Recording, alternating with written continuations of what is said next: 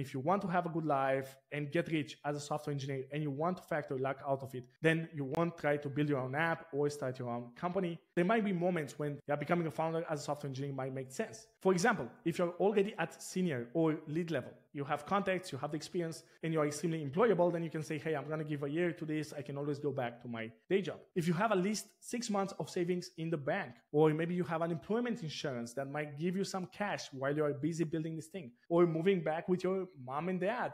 If you have small kids, or you have your partner that you need to support financially, then building an app, it's not for you. It's okay. You don't have to do it.